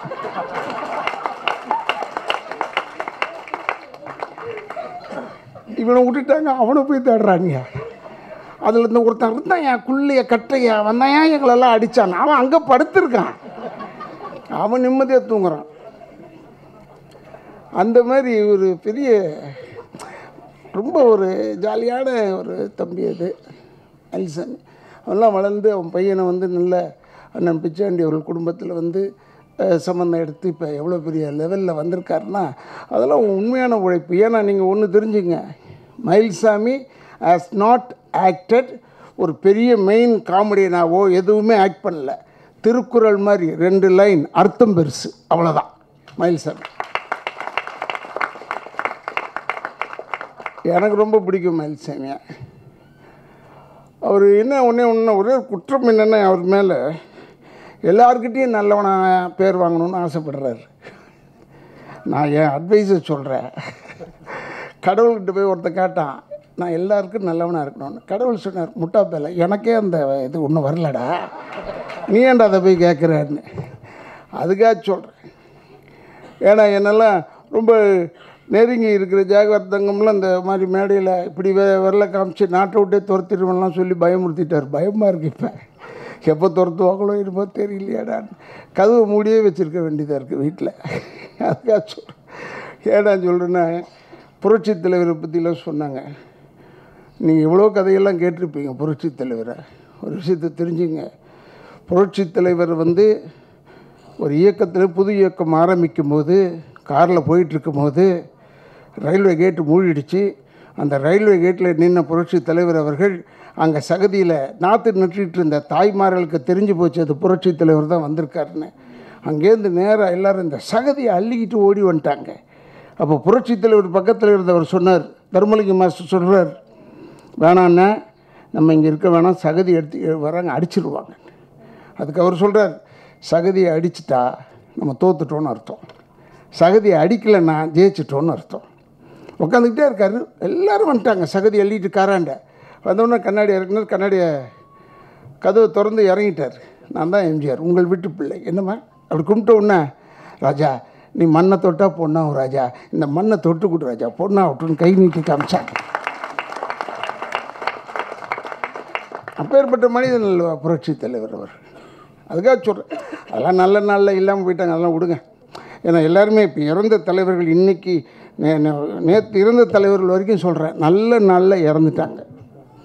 ஏன்னா இப்போ சொல்ல முடியல யார் தலைவர் ஆவாரா, யார் இதுவாக வரா அதுவாக வர, ஒன்று போட்டு பிணையுது எல்லாத்துக்கும். போட்டு இவ்வளோ கஷ்டத்தில் இருக்கிறோம் இப்போ தமிழ்நாடு. அரசியல் பக்கம் அது வேறு, நமக்கு அதுக்கும் சம்மந்தம் இல்லை. நம்ம சினிமாக்காரன் சம்பளத்தை வாங்கிட்டு இப்படி ஓடிக்கிட்டே இருப்போம். ஆனாலும் சினிமாவும் ரொம்ப கஷ்டமாயிடுச்சு. ஏன்னா நல்ல ஓடிக்கிட்டு இருந்த ஒத்த செருப்பை நான் தேட்டர் சகோதரர்களுக்கு நண்பர்களாக சொல்கிறேன். ஏன்னா அண்ணன் பாக்யராஜ் பேசும்போது சொன்னார், பேசும்போது ராதா ரவி சில டைமில் ப்ராப்ளமேட்டிக்காக பேசிடுவார். ப்ராப்ளம் என்பது என்ன தெரியுமா, நம்மளால் சால்வ் பண்ண முடியலன்னா தான் அது ப்ராப்ளம். என்னால் எல்லாம் சால்வ் பண்ண முடியும், எனக்கு ப்ராப்ளமே கிடையாது. அதனால் சொல்கிறேன், கேட்குறவங்களுக்கு ப்ராப்ளம், பார்க்குறவங்களுக்கு ப்ராப்ளம், திட்டுறவங்களுக்கு ப்ராப்ளமே இல்லையா, எனக்கு ப்ராப்ளமே கிடையாது. அதனால் சொல்கிறேன், தேட்ரு சகோதரர்களுக்கு சொல்கிறேன், பெரிய படம் பார்த்திபன் நடித்த படம் ஒத்த செருப்பு. நான் நடிக்கவே இல்லை, படம் போய் தேட்டரில் பார்ப்பேன். தேட்டரில் போய் பார்த்தேன். ஏன்னா நான் இந்த திருட்டு விசிடெலாம் பார்க்க மாட்டேன், அது பெத்த தாயை விற்றதற்கு சமம். அதனால் நான் அதை பண்ணுறதில்ல. நான் தேட்டரில் போய் தான் படம் பார்த்தேன். அப்படியே பார்த்துட்டு அசந்துட்டேன். பார்த்துட்டு இதுக்கு முன்னாடி ரொம்ப பல வருஷத்துக்கு முன்னாடி பிளாக் அண்ட் ஒயிட்டில் சுனில் தத் நடித்த படம் அதே தான், சிங்கிள் மேன் ஆக்டிங். அது மாதிரி ஒரு சிங்கிள் மேன் பண்ணார். அவருக்கு உடனே பாராட்டி பேசினேன், ஆனால் ஒரு வாழ்த்து செய்தி அனுப்புங்க, தூங்க போகிற நேரத்தில் அப்படியே பேசிட்டேன் பனியனோட. எல்லாரும் சொன்னாங்க, என்ன சார் பனியனோட இருந்தேனே, அதை சொல்கிறேன், இருக்கிறத விட்டுறான், இல்லாததை சொல்கிறான். அரை டம்ளர் தண்ணி இருந்தால் அரை டம்ளர் தண்ணி இருக்கேன்னு பாராட்டிக்கணும், அரை டம்ளர் தானே ஆடாங்க, இது மாதிரி சொன்னோம்னா தப்பாகிடுது. அதனால் நான் என்ன செஞ்சேன், பனியனோட தான் பேசியிருக்கேனே அப்படின்னு சொன்னேன். இதெல்லாம் ஏன் சொல்கிறேன்னா, பார்த்திபன் அப்படியே அழுதுட்டாப்புல. என்னென்ன பனியன் நீங்கள் யோ நீ வாழணுயா, எல்லா சினிமாக்காரன் வாழணுமியா, நான் பேசுகிறது கரடு முரடாக இருக்குன்னு சொல்கிறீங்க, நான் கரடு முரடே கிடையாது, உள்ளத்தை வாங்கிக்காமல் பேசுகிறது தான். ஏன்னா அந்த நின்றுட்டு நான் பதிலும் சொல்லிகிட்டு இருக்க மாட்டேன், அதனால தான் தொல்லை. அதை வாங்கிட்டு போயிட்டு நம்மளாம் சந்தையில் விற்கிற பாவக்காய் மாதிரி, உடம்புக்கு நல்லது, கசக்கும், ஆனால் விற்காதன்னு சொல்கிறதுக்கு உனக்கு உரிமை கிடையாது. அதைத்தான் சொல்கிறேன் நான். அதனால் பார்த்திபன் சொன்னேன், ஒன்றும் கவலைப்படாதே, படம் ஓடுயா. House ஃபுல்லுங்க theatre. அந்த படத்தை போய் அடுத்த நாள் எடுக்கிறேன்னு சொல்கிறாங்க. அது வந்து தற்கொலைக்கு சமம்ங்க. அது அவர் ரொம்ப அழுகுறாரு. அதுக்காக நானே போய் கலந்துக்கிட்டேன். தேட்டருக்காரங்களுக்கு பேசணும்னு பேசினேன். இப்போ கூட சொல்கிறேன், அன்பு தம்பி நடிச்சிருக்காரு, சின்ன பிள்ளை, இன்றைக்கி பர்த்டே. அவன் ஒரே தெம்பாக இருப்பான். இன்றைக்கி இந்த படம் நல்லா சூப்பராக போட்டிருக்காப்புல. மியூசிக் டைரக்டரை பற்றி சொல்லவா வேணும்? அது எங்கள் அண்ணன் தேவாண்ணன் புள்ள வேறு இல்லை, வாரிசாக இருக்குது. வாரிசு புள்ள மியூசிக் வேணுறான், வாரிசு வேணும். அதனால் உங்கள்கிட்ட சொல்கிறதுல அவ்வளோ சந்தோஷமாக இருப்பான். ஜனங்கக்கிட்ட நம்ம ஜனங்க இருக்காங்களே, பார்க்க தான் பிடிக்கும், பார்த்துக்கிட்டே இருக்கணும். அதை நீ பார்த்து முடியறதுக்குள்ளே எடுத்துட்டேன்னா அவன் என்ன செய்வான்? அதனால் தயவுசெய்து ஒரு 5 நாள் ஓட்டுங்க. சின்ன படத்தில் குறைஞ்சபட்சம் 5 நாள் ஓட்டுங்க. அது ஓட்டுனா அந்த ஆட்டோமேட்டிக்காக ஓட ஆரம்பிக்கும். ஏன் எடுக்கிறீங்கன்னு எனக்கு தெரியல. பாவம், அந்த ஒத்த செருப்புலேருந்து தான் நான் பார்த்தேன். ஹவுஸ் ஃபுல்லுங்க தேட்ரு நான் போய் பார்க்கும்போது. ஆனால் அந்த படத்தை அடுத்த நாள் எடுக்கிறாங்கன்னு எனக்கு ரொம்ப முடியல. உடனே தான் மீட்டிங் போயிட்டேன் ப்ரொடியூசர் கவுன்சிலுக்கு. என்னை கூப்பிட்டாரு அவர். நான் உடனே போய் பேசினேன். ஏன்னா தயவுசெய்து அதை எக்ஸ்டெண்ட் பண்ணுங்கள். போட்ட காசு வருதுங்கிறது அதை பற்றி பேசலை. நான் நிறைய பேர் பார்க்குறாங்க அந்த படத்தை. அது மாதிரி இந்த படம் பார்த்தேன். இந்த வாஸ்கோட காமா அந்த பாட்டெலாம் பார்த்தேன். ஸ்ரீகாந்த் போட்டிருக்கு பாட்டு, நல்லா தான் இருக்குது பாட்டு. அது பார்க்க வருவான். ஏன் இப்போ இருக்கிற கூட்டம் அந்த மாதிரி பாட்டை தான் பார்ப்பாங்க. இப்போ போயிட்டு நீ வந்து ஒரு இது பால் இருக்கும் அதெல்லாம் ஒத்து வராது. அந்த பாட்டெலாம் போட்டோம்னா காலி ஆகிடுவாங்க. அவங்களுக்கு சுறுசுறுப்பாக இருக்கணும். பசங்க வேகத்தோடு வரான் உள்ள. என்ன வாஸ்கோட காமா கரெக்டாக மச்சான், யார் பொண்டாட்டி வாடா இல்லைறா, அந்த லெவலில் இருக்கான். ஸ்பீடாக இருக்கிற பிள்ளைங்க இருக்கும்போது மொல்லமாக போய் பாட்டு போடக்கூடாது. பசங்களை சிந்திக்க விடவே கூடாது. நல்லதுக்கு எங்கே போயிட்டாங்கன்னா அப்புறம் தமிழ்நாடு நாசமாக போயிடும். நல்லதுக்கு போகவே கூடாது. போட்டு அடி பிச்சு எடு, டக்க டக்க டக்க டக்க டக்க டக்க டக்க. அவன் எப்படி இருந்தாலும் ஏசி தேட்டருக்கு வரான். அவன் பாவம் பர்மிஷன் வாங்கிட்டு ஜாலியாக வரான். அவன் எப்படியும் வந்து பாட்டுக்கிட்டு விறுவிறுப்பாக இருந்ததுன்னா 2-3 வாட்டி பார்ப்பான். ஏன்னா முதல் தடவை அவன் அவ்வளோ படம் பார்க்க மாட்டான். இல்லை, அவன் பேசிக்கிட்டு இருப்பான், இதான் படம் இப்படி சொல்லி அதை சொல்கிறேன். ஏன் என்ன அப்புறம் 2ஆவது தடவை 3ஆவது தடவை பார்க்கும்போது தான் அவனுக்கு புரியும். அதுக்காக சொல்கிறேன், இப்படி தான் இருக்கணும், பரபரப்பாக இருக்கணும். அப்போ தான் அவன் எங்கேயும் பார்க்க மாட்டான், படத்தையே பார்ப்பான். டாப்படா டேங்கப்பா. இப்போ கூட நான் 67 வயசுக்காரன், அப்படியே ஹீரோயின் பக்கத்தில் வராங்க, கட் பண்ணிட்டாங்க. உடனே நான் சொன்னேன், யார் அவன் ஏடிட்டு பேரை கட்டுறான். நான் சொல்லிகிட்டு இருந்தேன். அது எதுக்கு சொல்கிறேன்னா, மதுரை தங்கம் தேட்டரு ரொம்ப பெரிய தேட்டரு, ஆசியா கண்டத்துலேயே பெரிய தேட்டரு. படம் பார்த்துக்கிட்டே இருக்கும்போது ஹீரோயின் அப்படியே நெருங்கி வராங்க. இவன் இங்கே டென்ஷன் ஆகிட்டான். வந்துட்டான்டா கரண்ட்டு கட்டு. அவன் உடனே திரும்பி அந்த கேபின் ரூம் பக்கம், டேய் ஏன்டா கரண்ட் இல்லை. அவனுக்கு என்ன ஆச்சுன்னு தெரில. அப்படியே இருட்டிலே உட்காந்துருந்தான். பக்கத்தில் இருக்க பொண்டாட்டி அப்படியே 15 நிமிஷம் ஆச்சு, லைட்டு வந்துச்சு. செக் புருஷங்காரன் பொண்டாட்டி என்னன்னு கேட்டேன். இவ்வளோ நேரம் லைட் ஆஃப் பண்ணியிருந்தது தெரிஞ்சிருந்தா என்ன செய்வேன்? இல்லடி உனக்கு ஒரு முத்தம் கொடுத்துருப்பேன். ஒன்று அவன் இவ்வளோ நேரம் கொடுத்தது யாருன்னு கேட்டான்.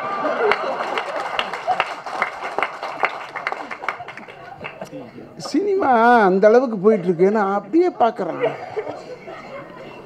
அந்த தங்கம் தேடுறியான்னு சொன்னேன்னா, நான் பார்க்கும்போது தகராறு ஆகிடுச்சு. ஒன்று ஒருத்தன் தோடைய மூட்டை பிடிச்சிருக்கான் கீழே, ஓங்கி அச்சாங்க ஒரு அடி அடிக்கும். நல்ல சீனில் போயிட்டு இப்படி சொரிஞ்சிட்டே இருக்கான். ஏன் இவ்வளோ நேரம் சொரியிறோம் அரிப்பத்து இல்லைன்னா அவன், நீ சொரியிறது ஏன் தோடடா, இங்கே பாரு ரத்தமே வருது. ஏன்னா சினிமா வேகம். அப்படி இருந்த சினிமா இப்போ மாறி போச்சு. தொடைய தட்டுறதெல்லாம் போய் வேறு மாதிரி ஆகி, இந்த லைட்டு இந்த நம்பர் தேடி வர மாதிரியே வராங்க எல்லோரும். நான் பார்த்தேன் இருட்டில். இருட்டில் போகிறானுங்க, இருட்டிலே வரானுங்க. எவன் தெரியக்கூடாதுன்னு அது ஏசி தேட்டரா ஜில்லுன்னு இருக்கு, வந்து உட்காந்துடுறாங்க.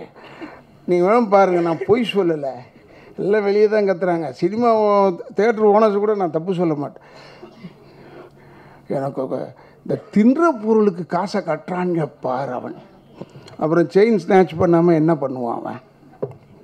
அவன் கொடுத்தாவணும்ல செலவு. அவன் பக்கத்தில் கேட்குதே, பாப்கார்ன், அது பப்பு வாங்கிக்க, சிக்கன் பப்பு வாங்கிக்க, இதெல்லாம் பிள்ளை எங்கே போவான் அவன்? அவங்க அப்பா அம்மாட்ட கேட்க முடியுமா அவன்? இப்போ இதில் கூட செல்லு திருடுனது வச்சுருக்காங்கல்ல, அதெல்லாம் உண்டுங்க. நீங்கள் தான் கேர்ஃபுல்லாக இருக்கணும். ஒரு படம் என்பது அதுக்கு தான் உசைனை பாராட்டி சொன்னேன். நான் சூப்பரான விஷயத்தை எடுத்துருக்கடா. செல்லால் எவ்வளோ டேஞ்சர்னா, இதை திருடிட்டான்னு வச்சுங்க நம்ம குடும்பம் ரோடு. செல்லு மட்டும் ஜாக்கிரதையாக பார்த்து, ஏன்னா எல்லாம் அதில் தானே ஏற்றி வச்சுருக்கீங்க, எல்லாருடைய அட்ரெஸ்ஸு, எல்லாருடைய விஷயமும். புரியுதா உனக்கு? இல்லையே, ஏதாவது நான் தப்பாக சொல்லிட்டேன்னா தானே பார்த்தேன். எதுக்கு நான் சொல்கிறேன்னா, செல்லு திருடினதை எடுத்தான் பாரியா, சூப்பரியா. நான் உண்மையிலே சொல்கிறேன், நான் மட்டமான செல்லு வச்சுருக்கேன், இவ்வளோண்டு. அதில் ஒன்றும் ஹேக் பண்ண முடியாது, ஒன்றும் முடியாது, ஃபோட்டோ எடுக்க முடியாதுடா. அதில் திருடு பார்ப்போன்னு வச்சுட்டேன், ₹1 திருடலையா. ஆனால் இதில் திருடுறது பாக்கெட்லேருந்து எடுக்கிற ஃபோட்டோ பார்த்தேன், ஆண்ட்ராய்டு மாதிரி ஒரு கேமரா. அது இந்த பெரிய வேலையில் வாங்கினா அப்படி தான் திருடு போகும். நீ கேர்ஃபுல்லாக இருக்கணும். இப்போ எங்கே எல்லாம் ரைட் சைடில் குழந்தைய பிடிச்சிட்டு ரோட்டில் நடந்து போகுதுங்க, கார் வந்து அடிச்சுட்டு போட்டு ஒன்று.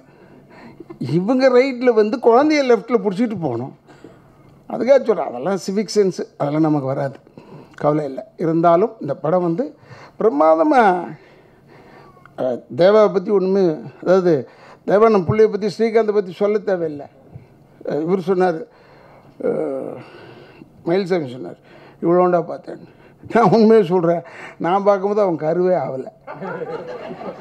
ஆமாம், அவங்க அப்பா வந்து அவங்க அண்ணன் தேவா அண்ணனும் போஸஸ் தேவான்ற பேரில் எங்கள் வாசன் ட்ரூப்பில் தான் வாசிப்பாங்க. மொராக்கஸ் அடிப்பார் இவங்க அப்பா, சிக்கு சிக்கு சிக்கு சிக்கு சிக்குன்னு. அப்போல்லாம் பார்த்துருக்கேன் எம்எஃப்ஏல. ஏன் நான் சொல்கிறேன்னா, என் படத்துக்கு அண்ணன் தேவாண்ணா, என் படத்துக்கு நீங்கள் மியூசிக் டைரக்டர் டக் டக் டக் டக்குன்னு சாங் போட்டு கொடுத்தாரு. அவர் வாங்கின பணம் எவ்வளோ தெரியுமா? அவர் அப்போல்லாம் வந்து பிஸியஸ்ட் மேனாக இருக்கிறார். என்கிட்ட இந்த வாங்கின படம் வந்து வெறும் ₹5000 வாங்கினார். அவர் கிட்டத்தட்ட எப்படினாலும் ஒரு ₹5 லட்சம் வாங்க வேண்டியவர், வெறும் ₹5000. என்னென்னா, நீ ஒரு பெரிய கலை குடும்பம்டா, நீ பெரிய நடிகர்களுடைய மகன், உனக்கு போய் நம்ம பணம் வாங்கினா எப்படிப்பான்? அவர் சொன்னார். ஆனால் நம்ம நன்றி உள்ளவங்க, இந்த சினிமாக்காரங்க மாதிரி நன்றி இல்லாமல் இருக்க மாட்டோம். அடுத்த படத்துலையும் போட்டுட்டேன். அவர் தான் ஆச்சரியப்பட்டார், என்ன ரவி என்ன அடுத்த படத்துலையும் போடுறேன்? ஆமாண்ணே வாங்கினேன், நாமெல்லாம் நன்றி மறக்க மாட்டோம், வாங்க உங்களுக்கு நான் கொடுக்குறேன்னு சொல்லிட்டு நடிகர் சங்கம் தேட்டரில் வச்சு தட்டில் வச்சு கொடுத்தேன் பணத்தை. எதுக்காக சொல்கிறேன்னா, அவருக்கு எனக்கு இருந்த உறவு அப்படி. இப்போ கூட அப்பப்போ வருவேன். அதனால் இந்த படம் வந்து நல்லா ஓடணும், ஜனங்களே வந்து எல்லாம் தேட்டரில் படம் பாருங்க அப்படின்னு ஒவ்வொருத்தங்க காலையிலையா விழுவணும். என்னமோ புரியல, ஜனங்க ஏன் தேட்டருக்கு வர மாட்டேறான்னு தான் எனக்கு தெரில. அது என்னென்னமோ சொல்கிறாங்க, 3 தமிழ் ராக்கர்ஸ்னு நிறைய சொல்கிறாங்க. இல்லைன்னா அவங்க காலில் போய் விழுந்துடலாம்னா அவங்க யாருன்னு தெரில எனக்கு. தெரிஞ்சால் நான் போய் காலில் விழுந்துருவேன். விட்றாடே, ஒரு 5 நாளைக்கு விட்றா, இவங்கள சின்ன பிள்ளைங்கடா, 5 பேர் சேர்ந்து எடுத்திருக்காண்டா பஞ்சபாண்டவர் மாதிரி. இதில் பாவம், ஏன்னா ஒற்றுமையாக படம்லாம் எடுக்கவே முடியாதுடா. 5 பேர் எடுத்திருக்கான் பார், பாராட்டுறான்டா. அதுக்காக விட்டுறா கண்ணு, நீ பெரிய படம் ஏதாவது ஒன்று போட்டுக்க, சின்ன படத்தை விட்டுறான். ஏன்னா என் பிள்ளடா அவன், அன்பு அவன் ஓடணும்டா. அது அவன் ஓடினா இன்றைக்கி தமிழ்நாட்டில் தமிழ் ஹீரோ கிடைப்பான், நமக்கு தமிழ் பேசக்கூடிய ஒரு ஹீரோ கிடைப்பான்ல. அதுக்காக சொல்கிறேன். அதனால் தயவுசெய்து அன்பு போன்றவர்கள்லாம் வரணும், வெளியே படம் வரணும், நிறைய படம் வரணும். மயில்சாமி அவங்க பிள்ளைக்கெல்லாம் நான் சொல்லலை, எல்லார் பிள்ளைங்களும் வரணும். பாக்யராஜன் பையனும் வரணும். தமிழ்ரா, எல்லாம் தமிழ்கார பயில்கடா. உங்களையே நம்பி இந்த ஊர்லேயே இருந்துட்டாங்கடா. இதை சொன்னால் உடனே கோச்சுக்குவார். சார் ஜாகுவார் தாங்க கோச்சுக்குவார். ஆந்திராவில் போய் நடிச்சிருந்தா உண்மையிலே இவன் பெரிய ஹீரோ ஆகிடுவான். நான் ஏன் ஃபைட் பண்ணுறான், அந்த ஃபைட் மாஸ்டர் பாராட்டுறேன். இதான் ஃபஸ்ட்டு டைம் நான் பார்க்குறேன். ஹை ஸ்பீடில் ஜாகுவார் தங்கதுக்கு தெரியும் ஃபைட்டை பற்றி சொல்கிறேன். தலையில் குத்தும் போது தலை திரும்புதியா, ஒருத்தனுடைய தலை திரும்புது அந்த ஷாட்டில். அந்த ஆளுக்கு என்ன ஆச்சோ எனக்கு தெரியாது, ஆனால் இருந்தாலும் அழகாக எடுத்திருக்காங்க ஃபைட். அதனால் சொல்கிறேன், நம்ம சொல்லிக்கிட்டே தான் இருப்பேன், கத்திக்கிட்டே தான் இருப்பேன். ஏன்னா நான் எது நல்லதுன்னு படுதோ பேசிடுவேன். அதுக்கப்புறம் நிறைய பேர் கத்துவாங்க. எப்படியோ ஒன்று அந்த மாதம் பூரா ராதாரவி பேர் வரும்ல, இருந்துக்கிட்டு இருக்கோம் உயிரோடன்றதுக்காக சொல்கிறேன். இப்போ கூட என்ன வந்து கேட்டாங்க, ஆனால் ஒரு 2 நாள் ஒர்க்குன்னு வேணான்டான்னு சொன்னேன். ஏன்னா என்னை விட குறைச்ச பணத்துலலாம் வர்றவங்க இருக்காங்க, கூப்பிட்றா, நல்லா வெள்ளை யானை மாதிரிடா, புழிஞ்சிருமேம்மா அவனை. இதுக்கு மேலே எதாவது பேச முடியுமா? இவ்வளோ தூரம் சொல்லிட்டேன். ஆனால் அண்ணா நீங்கள் நல்லா நடிக்கிறீங்க. ஓகே, அந்த நல்லா நடிக்கிறதுனால சம்பளம் ஏற மாட்டுது, நீ வேறு சும்மா ஏறா, நீங்கள் அதை சொல்லாதடா. என்ன சொல்கிறான், அதே சொல்கிறான், நல்ல நடிகருங்க நீங்கள், நல்ல நடிகருங்க. ஹுசைன் வந்து டைரக்டர் வந்து நான் ஏன் பாராட்டினேன்னா, தைரியமாக முஸ்லீம் பேரை வச்சுருக்காரு. நிறைய பேர் வைக்க மாட்டாங்க. எத்தனை பேர் பேரை மாற்றிருக்காங்கன்னு எனக்கு தெரியும், நான் சொல்ல மாட்டேன். ஏன்னா தமிழ்நாட்டில் வந்து இந்த முஸ்லீம் பேர் வச்சுட்டு வந்தேன். ஷாருக் கான் அதெல்லாம் வந்துட்டார், நார்த்தில் ஒத்துக்கிறான், இங்கே கொஞ்சம் கஷ்டம், ஹீரோ கூட கஷ்டம். பேர் மாற்றிட்டாங்க நிறைய ஹீரோஸ்லாம். இப்போ தைரியமாக ஹுசைன் வச்சுருக்கான். Hats off. ஏன்னா நான் வந்து முஸ்லீம் பள்ளியில் படித்ததுனால நான் சொல்லலை, எனக்கு அதை இனத்து மீது பற்று உண்டு. அதனால தான் நிறைய முஸ்லீம் எல்லோரையும் பார்க்கும்போது அஸ்ஸலாமு அலைக்கும் சொல்லலான்னு பார்த்தேன். சொல்லிவிட்டு அப்புறம் இவர் அவர் ரவி இல்லைடா, ரஃபீடா, அவர் இது என்ன தொல்லை பண்ணிவிடுவீங்க, அதனால தான் சொல்லாம விட்டேன். இருந்தாலும் இந்த படம் வந்து பெரிய அளவில் வரணும். திருவண்ணாமலையாருடைய ஆசையெல்லாம் இருக்குது, அதெல்லாம் ஒத்துக்கிறேன்.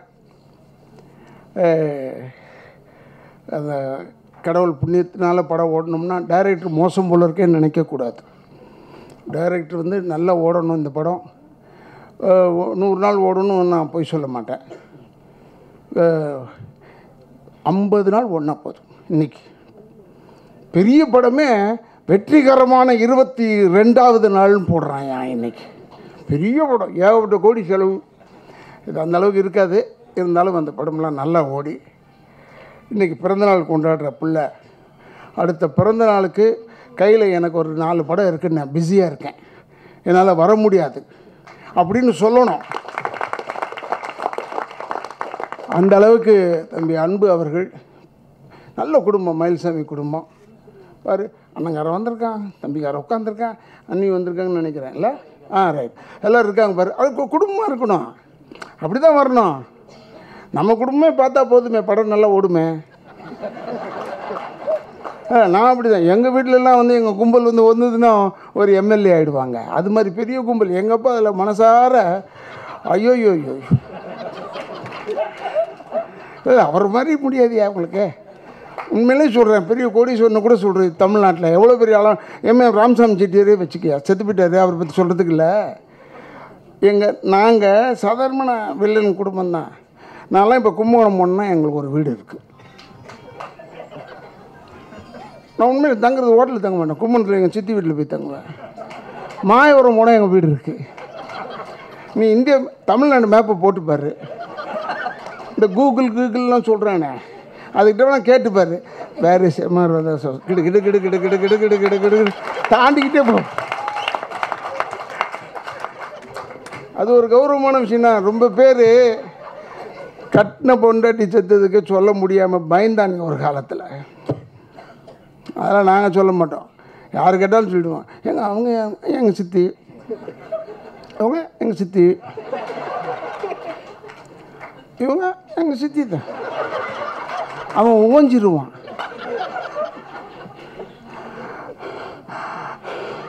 அவங்க யாருங்க சொல்லுங்க, அவங்களும் என் சித்தி தான்டா. பேனாவை வளைச்சிருவோம், ஜாக்கிரதை. எதுக்கு சொல்கிறேன்னா, நாங்களாம் சந்தோஷமாக இருக்கிறோம், ஹாப்பியாக இருக்கணும் லைஃப்பில். மயில்சாமி கூட இருந்தெல்லாம், மயில்சாமிலாம் என் கூடலாம் வந்து உட்காந்தானா சிரிச்சுக்கிட்டு தான் இருப்பான். இப்போ மயில்சாமி சொல்லும் போது நான் நினச்சிக்கிட்டேன், இல்லை இப்போ போய் நான் சந்தோஷமாக இருப்பேன்னு என்கிட்ட கூட வந்து கேட்டேன், என்ன சந்தோஷமாக ஆக மாட்டீங்களா? நான் சந்தோஷமாகி 15 வருஷம் ஆயிடுச்சுடான்னு சொன்னேன். இல்லை அப்பப்போ சந்தோஷமாவேன், மொத்தமாக இல்லை. இல்லை முற்றும் துறந்த முனிவன் நினச்சிடக்கூடாது என்ன, அதுக்காக சொல்கிறேன். இந்த சிகரெட்லாம் விட்டேன், ஏன்னா அந்த இதில் போடுறாங்க,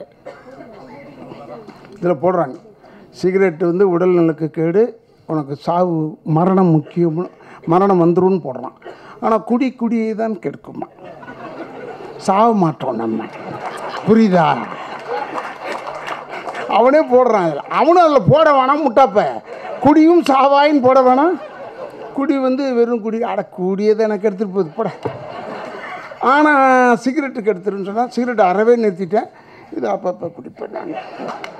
இது எதுக்கு நான் எங்கள் ஆளுங்க இருக்காங்க, இன்டர்நெட் ஆளு, ராதா ரவி குடிப்பாராம் போடுவோம் நம்மள டைட்டில். அவங்க உனக்காக தான் பேசுகிறேன் இதெல்லாம் சொல்லி இந்த படம் பெரிய அளவில் வெற்றி விழா கொண்டாட வேண்டும். அண்ணன் பாக்யராஜ் வந்திருக்காரு, பெஸ்ட்டு ஸ்க்ரீன் பிளே ரைட்டர், அசைக்க முடியாத ஸ்க்ரீன் பிளே ரைட்டர். அதனால் அவரெல்லாம் வந்து வாழ்த்தியிருக்காருன்னா பெரிய விஷயம் அது, நான் உண்மையிலே பாராட்டுறேன். ஏன்னா நான் அவர் நிறைய இடத்துல அவ்வளோ பார்த்ததில்லை இந்த சினிமா ஃபங்க்ஷன்லாம். அவர் என்னை பற்றியே பயப்படுறாரு இருப்பார், ஐயோ இவர் ப்ராப்ளத்தோடு பேசுவார், அதுக்கே முன்னாடி பேசிட்டு போயிட்டாரான்னு தெரில இல்லை. ஆனால் அவர் இருந்திருந்தா ஏதோ ஒம்பழுத்திருப்பேன். தைரியமாக இருக்கணும் லைஃப். இந்த மாதிரி மீன் வந்து ஆற்றோடு அடிச்சுட்டு போனால் செத்து போச்சுன்னு அர்த்தம். எதிர்நீச்சல் போட்டால் தான்டா மீன் உயிரோடு இருக்குன்னு அர்த்தம் இல்லையா? அதனால் இப்போ எதிர்நீச்சல் தான் போட வேண்டும் சொல்லி, தம்பி அன்பு ஒன்றுமே கவலைப்படாத, மனசில் ஏற்றிக்காத, உழைச்சிக்கிட்டே இருக்கணும். நீ வந்து ஒரு தண்ணி மாதிரி இருக்கணும், வேண்டிய இடத்துல ஒதுங்கி போகிறது, வேண்டாத இடத்துல முட்டி பார்க்குறது. நீர் அப்படி தான், நீருடைய குணம் தான், தடுத்தன்னா முட்டிடும். அதனால் நீ யாராவது தடுத்தா முட்டிடு, இல்லையா ஒதுங்கி போயிட்டே இரு. சம்பளம் மட்டும் ஏற்றும் போது கேர்ஃபுல்லாக ஏற்று. ஏன்னா நான்லாம் படம் எடுக்கணும்னு ஆசைப்படுவேன், வந்து கேட்பேன், சித்தப்பா பெரியப்பாலாம் பேசுகிறேன், இந்த சம்பளம் வரும்போது எல்லாத்தையும் மறந்துடுவீங்க. இல்லை பெரியப்பா இப்போ நான் வாங்குகிற இவர் பார்ப்பார், என் டேட்டில் இவர் தான் பார்த்துக்கிறாரு, யாரையும் காட்டாத, நீ ஒன்றை மட்டும் காட்டு, நான் உங்ககிட்ட பேசுகிறேன். புரியுதா உனக்கு? எதுக்கு சொல்கிறேன்னா, நீங்கள்லாம் பெருசாக வளரணும் தம்பி, ரொம்ப நாள் இருக்கணும். நான்லாம் இருக்கிறதுக்கு காரணம் என்ன தெரியுமா? சம்பளம் அவர் அவ்வளோவா ஏற்ற மாட்டார், இழிச்சவாயன்னு ஒரு பேர், அது வேறு, நான் அதை பற்றி கவலைப்படுறதில்ல. எனக்கு ப்ரொடியூசர் வாழணும், டைரக்டர் வாழணும், என்னை போட்ட டைரக்டர் வாழணும். நான் நல்லா நடிக்கிறதுல என் டைரக்டரை வாழ வச்சுருவேன், பணம் சம்பளம் குறைச்சலாக வாங்குறதுல என் ப்ரொடியூசரை வாழ வைப்பேன். எனக்கு பின்னாடி வந்தவன் பூரா காணாம். இப்போ நான் ஒண்டி தான் இருக்கேன், இப்போ சினிமாவில் இருந்துக்கிட்டே இருக்கேன். என் வாய்க்கு இருக்கக்கூடாது, இருந்தாலும் இருக்கேன் என்று சொல்லி, நீ வந்து சகோதரர் இது உங்கள் அப்பா மயில்சாமி கிட்டேருந்து எதை கற்றுக்கிறியோ இல்லையோ, நட்பு எப்படி, எல்லாரையும் பார்க்குறது எப்படி, எல்லாரோடையும் டச் வச்சுக்கிறது எப்படி, காக்கா பிடிக்க தேவையில்லை, எல்லாரோடையும் பழகி வச்சுக்கிறது எப்படி, உறவுகளோடு வாழ்வது எப்படி, அதை நீ தெரிஞ்சுக்கணும். இன்னும் பெரிய அளவில் நீ வளரணும், தாய்த்தகப்பெல்லாம் சந்தோஷப்படணும் உன்னுடைய வளர்ச்சியை பார்த்து. நான்லாம் உனக்கு ஒரு தகப்பன் மாதிரி, உன்னை மேலே பார்க்கும்போதெல்லாம் எங்களுக்கு சந்தோஷமாக இருக்கும் என்று சொல்லி, இந்த படம் பெரிய அளவில் வெற்றி அடைய வேண்டும். உசைனுக்கு நிச்சயமாக என் படத்தில் ஒரு வாய்ப்பு கொடுப்பேன், கொடுக்காமல் இருக்க மாட்டேன். ஏன்னா நல்லா துணிச்சலாக சொன்னான் ஒரு வார்த்தை, என்னை பற்றி தெரியாமல் சொல்லிட்டான், ஆனால் அடுத்த படம் நீங்கள் என்னோட நடிக்கிறீங்க, அடிக்கண்ணு வா வா, என்னை போட்டால் தானே தெரியும் உனக்கு சொல்லிட்டு விட்டேன் என்று சொல்லி, இந்த கதாநாயகிலாம் நல்லா அது குழந்தையிலேருந்து நடிக்குதுன்னு சொன்னாங்க. அடுத்த கமலா இந்த ஸ்ரீதேவி மாதிரி வரும் போல இருக்குது, இல்லை சான்ஸ் இருக்குது. போய் வடநாட்டில் யாரையும் கல்யாணம் பண்ணிக்காத, இங்கேயே பண்ணி கல்யாணம் என்று சொல்லி அந்த குழந்தைங்கள்லாம் என்னுடைய வாழ்த்தை சொல்லி, ஸ்ரீகாந்தை வந்து நான் வாழ்த்தக்கூடாது, என் குடும்பத்தில் ஒருத்தன், அதே மாதிரி தான் அன்பும் ரொம்ப வாழ்த்தக்கூடாது, நான் பிறந்த நாளாக இருக்கேன்னு வாழ்த்தி, என்னை அழைத்தமைக்கு என் குடும்பத்தின் சார்பாகவும் திராவிட இயக்கத்தின் சார்பாகவும் நன்றியை கூறி, ஒன்றே ஒன்று சொல்கிறேன், இளைஞர்கள் தயவுசெய்து தாய் தந்தையரை முதியோர் இல்லத்தில் சேர்த்து விடாதீர்கள், கடைசி வரைக்கும் வச்சு காப்பாற்றுங்க, கடைசி வரைக்கும் வச்சு காப்பாற்றுங்க என்று சொல்லி விடைபெறுகிறேன். நன்றி, வணக்கம். ஃபஸ்ட்டு மயிலப்பா பற்றி சொல்லிடுறேன். நான் ரொம்ப செல்லமாக வந்து அவங்க வீட்டில் சுற்றிட்டே இருப்பேன். அவங்க 2 பசங்களை விட எனக்கு தான் ரொம்ப உரிமை ஜாஸ்தி நான் சொல்லுவேன் அம்மா அப்பா கிட்ட. ஏன்னா நான் அவ்வளோ செல்லமாக இருப்பேன். நான் அப்பான்னு ரொம்ப பாசமாக கூப்பிடுவேன். One of the finest date. Nandu நானும் ரொம்ப சின்ன வயசுலேருந்து ஃப்ரெண்ட்ஸ் நாங்கள் 2 பேரும். நந்து பற்றி கண்டிப்பாக நிறைய சொல்லி ஆகணும். இல்லை நான் அதெல்லாம் எதுவுமே சொல்லடா, நல்ல விஷயம். ஸோ நந்து நானும் ரொம்ப சின்ன வயசுலேருந்து ஃப்ரெண்ட்ஸு. எந்த மாதிரி ஃப்ரெண்ட்ஸ்னால் எங்களுக்கு எவ்வளோ கஷ்டம் இருந்தாலும் எவ்வளோ சந்தோஷம் இருந்தாலும் நெக்ஸ்ட் செகண்ட் எனக்கு ஃபோன் பண்ணி சொல்லுவான். அவனோட கல்யாணத்துக்கு அப்படி தான் எனக்கு கூப்பிட்டான். ஸோ இன்றைக்கி அவனோட பர்த்டே, இன்றைக்கி டேட் 23 ஜான்வரி 23 நான் பிறந்தேன். இது ஒன்று மட்டும் போதும், நாங்கள் எவ்வளோ க்ளோஸர் நாங்கள் சொல்கிறதுக்கு. ஒரே டேட் நாங்கள் ஷேர் பண்ணியிருக்கோம். நந்து நீ செம்மையாக வரணும் மச்சான். உன்னுடைய ஹார்ட் ஒர்க், உன்னுடைய டெடிக்கேஷனுக்கு நீ கண்டிப்பாக நல்லா வரணும். ஏன்னா சினிமா மேலே என்ன தான் வந்து மயிலப்பாவோட பையனாக இருந்தாலும் அவன் அதெல்லாம் மனசில் வச்சிக்கவே இல்லை. நான் தனியாக சாதிக்கணும், எங்கள் அப்பா பேரை நான் எங்கேயுமே யூஸ் பண்ணக்கூடாது, எங்கள் அப்பாவுக்கு எந்த கெட்ட பேரும் வந்துடக்கூடாது, எங்கள் அப்பா அம்மா பேரை நான் கெடுக்கூடாதுன்னு நினைக்கிறேன். உன் த ஃபைனஸ்ட் சன்னில் நந்துவும் ஒருத்தன். கண்டிப்பாக நீ வந்து சூப்பராக வரணும் மச்சான். Once again wishing you many more happy returns of the day. And Srikanth தேவனை பற்றி சொல்லணும். எவ்வளோ ஸ்டார்ஸ் எவ்வளோ ஹீரோஸ் வந்துட்டு இந்த மாதிரி மியூசிக்லாம் நம்மளுக்கு கிடைக்காதா, இந்த மாதிரிலாம் ஆட முடியாதா அப்படின்னு ஒரு கொஷின் இருக்கும்போது உங்களுக்கு எல்லாருக்கும் நான் இருக்கேன் அப்படின்ற என்னையும் சேர்த்து தான் நான் சொல்கிறேன். என்ன மாதிரி வளர்ந்துட்டு இருக்கிற அத்தனை ஹீரோஸ்க்கும் கூட இருந்து நல்ல சாங்ஸை கொடுத்து நல்ல இடத்துக்கு கொண்டு போய் சேர்க்குற அந்த ஸ்ரீகாந்த் தேவானாவுக்கு இந்த ஸ்டேஜ் நான் கண்டிப்பாக நான் வந்து தேங்க் பண்ணிக்கிறேன். அண்ட் ஹுசைனை பற்றி நான் சொல்லணும். இந்த படம் ஃபஸ்ட்டு எனக்கு நான் பேசிட்டு இருந்தேன் ஹுசைன்கிட்ட பேசும்போது. அப்போ நம்ம ஊருக்கு என்னது ஆச்சு, நான் ஒரு படம் பண்ணிட்டு இருந்தேன். ஸ்ரீகாந்த் எனக்கு நல்லா தெரியும், நான் அதுக்கும் அவர் தான் மியூசிக். ஸோ அப்போ என்னால் பண்ண முடியல. பட் அப்போ நான் நினச்சேன் இந்த படம் நல்ல ஹீரோ பண்ணால் செம்மையாக இருக்கும் அப்படின்ட்டு. அப்போ நந்து கமிட் ஆனா. ஸோ நான் பண்ண என்ன சந்தோஷம் இருக்குமோ அதை விட இன்னும் நிறைய சந்தோஷப்பட்டேன் நந்து பண்ணுறதில்ல, அன்பு பண்ணுறதில்ல. ஏன்னா நந்து நாங்கள் ரொம்ப செல்லமாக கூப்பிடுவோம். அண்ட் ஹோல் டீமுக்கு என்னுடைய வாழ்த்துக்கள். மனிஷா அண்ட் மனிஷா நியூ கமர்லாம் கிடையாது, என் கூட இதுக்கு முன்னாடி ஒரு படம் விந்தை நடிச்சிருக்காங்க. ஸோ இது அவங்களுக்கு 2வது படம், அதையும் நான் சொல்லிடுறேன். ஸோ ஒன்ஸ் அகேன் எல்லாருக்கும் வாழ்த்துக்கள். ப்ரெஸ் அண்ட் மீடியா நீங்கள் தான் எல்லாமே. எங்களை மாதிரி வளர்ந்துட்டு இருக்கிற கலைஞர்களுக்கு கண்டிப்பாக சப்போர்ட் பண்ணுங்கள். நல்ல தியேட்டர்ஸ் கொடுங்க, நல்ல ஷோஸ் கொடுங்க, மக்களுக்கு எங்கள் படத்தை கொண்டு போய் சேருங்க. அது ஒன்று தான் ஆஸ் ஒரு வளர்ந்துட்டு இருக்க நடிகனாக நான் கேட்டுக்கிறேன். அண்ட் ஸ்டேஜில் இருக்க எல்லாருக்குமே ரொம்ப ரொம்ப நன்றி. Thank you so much.